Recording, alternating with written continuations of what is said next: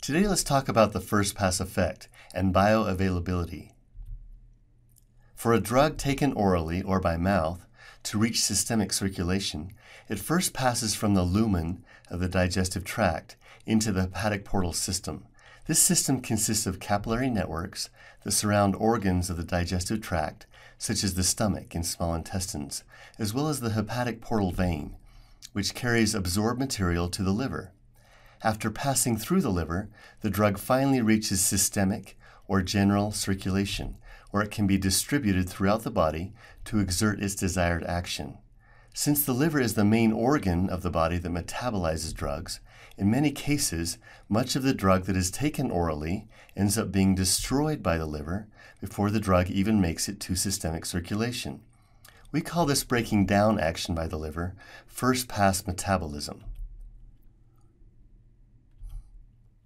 Many drugs have what is called a heavy first-pass effect, where they are so substantially removed by the liver on the first pass that taking them orally results in very little of the drug reaching systemic circulation. For drugs that undergo a heavy first-pass effect, alternative routes may be used for administration.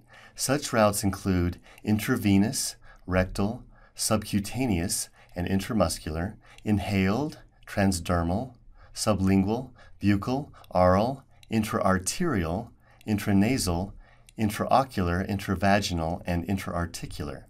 A good example of a drug class that has a heavy first-pass effect after oral administration are nitrates, used to treat chest pain, also called angina.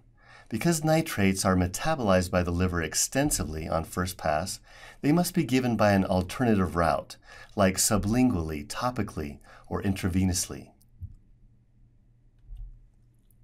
Bioavailability is the fraction or percentage of a drug that reaches systemic circulation. Drugs that are administered by the intravenous route are 100% bioavailable because the entire amount administered makes it to systemic circulation. As mentioned, oral drugs are not 100% bioavailable because some of the drug is not absorbed but is instead lost in the feces, and still again, some of the drug is destroyed by the liver before it reaches general circulation. Please attempt to answer the following question, given the following information. 300 milligrams of a drug is administered orally. 70% of the drug is absorbed, and the hepatic extraction ratio is 60%. What is the overall bioavailability for this drug? To answer this question, this important equation may be used. In the equation, F is the overall bioavailability and represents the percentage of drug that makes it to systemic circulation. Fg is the amount of drug that is absorbed into portal circulation from the gut, and this is 70% in our example. Fh is the percentage of drug in portal circulation that is not destroyed by the liver and makes it past the liver. The hepatic extraction ratio is the percentage of drug in portal circulation that the liver takes out, and we said that this is 60% for our example.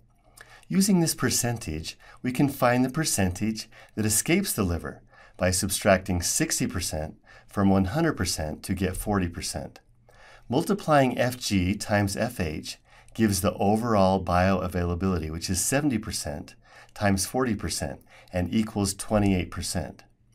Remember that bioavailability is always expressed as a percentage. Using the overall bioavailability, one can find the milligrams that actually make it to systemic circulation. In this case, it would be 28% of 300 milligrams, which is 84 milligrams. Please answer the following question to assess your understanding of the first-pass effect.